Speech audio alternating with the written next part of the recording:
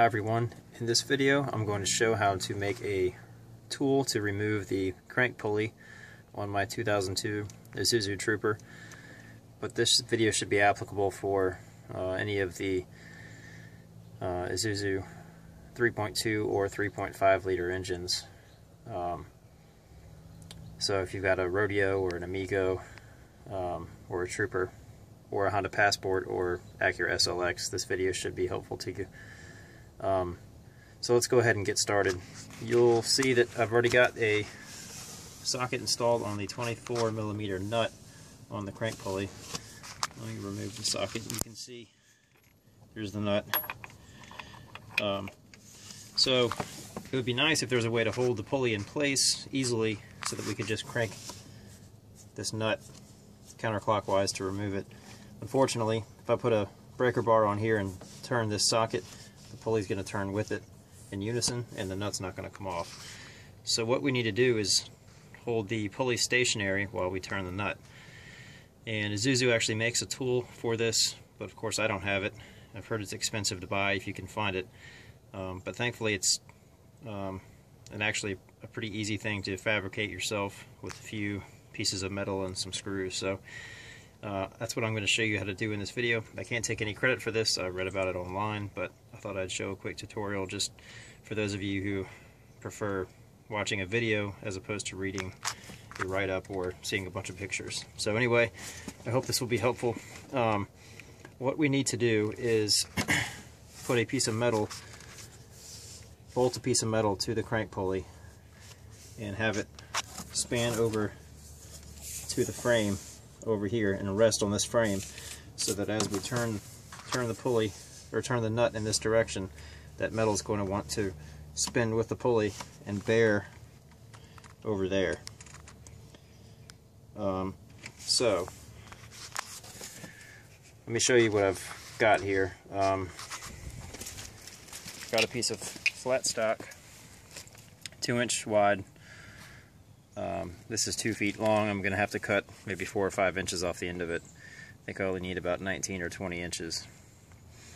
And then we're going to put a hole for the socket to fit through. I've got, I believe this is an 1 7/8 hole saw that we'll use to drill through. And then I've got some M8 by 1.25 stainless steel machine screws. I'll need to put a hole on either side of the socket hole for these to go through and thread into the pulley and hold this flat stock tight to the pulley so it can bear on the frame. Let me show you the pulley again. If you look on either side of the socket, you'll see some threaded holes, one here and one here, and that's for those M8 by 1.25 screws to thread into.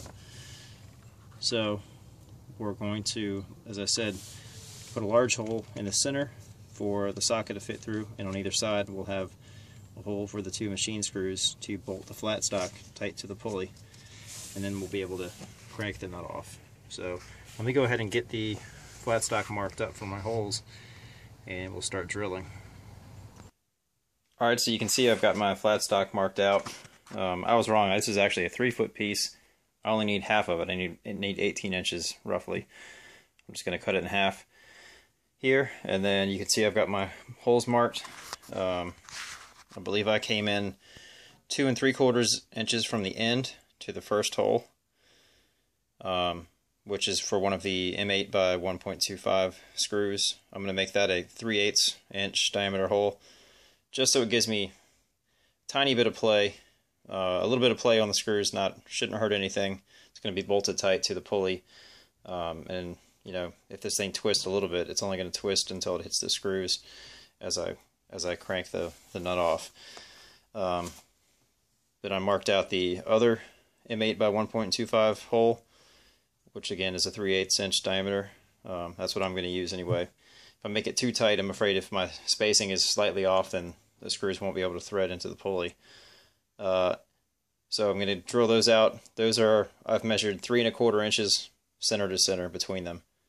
And then the 24 millimeter nut is centered between those two, and I'm going to make that a 1 7/16 inch hole using this hole saw. Hopefully it'll be sharp enough to bite through the steel. So I'm going to go ahead and get those drilled through and cut the bar to length, and then we'll get it installed on the crank pulley and hopefully get this pulley removed shortly. Alright, as you can see, I just finished drilling the holes on my drill press. So I just need to get this cleaned up and take it to the vehicle and bolt it in place. And then we'll see if we can get the pulley off. Alright, I've got the tool fabricated and ready to bolt into the engine compartment. The drill bits and hole saw actually cut really easily on my drill press. I just used some lubricant to, I didn't have any cutting oil, I used PB Blaster, but it did the trick. Just had to go pretty slowly with the hole saw so it didn't bind up, but it just took a few minutes and it gave me a nice clean hole. So I'm ready to bolt this in now.